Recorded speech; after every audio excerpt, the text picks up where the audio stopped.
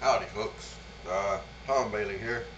Just sitting there, decided I want a little something different for lunch. Well, what do I have? Well, I got some cherries here, some Rainier cherries. I got some, of course I'm in South Texas, so I'm of course eating Bluebell ice cream. This is the natural vanilla bean. Cherry milkshake would be good for lunch today. So I got me 15 or 20 of these Rainier cherries I'm pitting out with my little handy dandy OXO good grip cherry pitter. Marvelous tool, marvelous tool. And down to my last couple cherries here. Last few, how many are there? One more cherry there.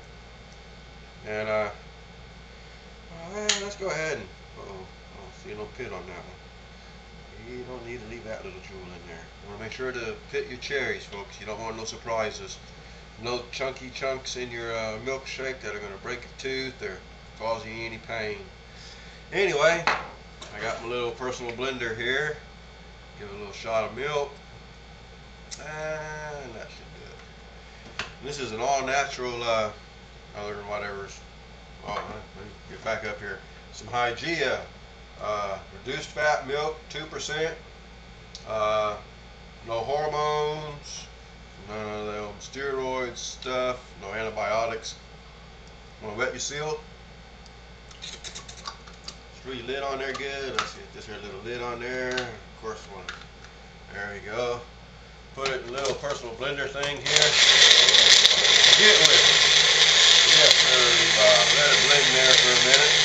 Clean up a little mess here. And that's the easy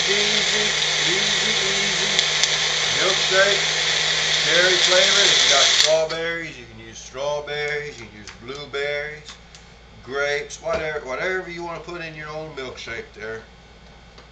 You're more than welcome to. Oh man, that is good too.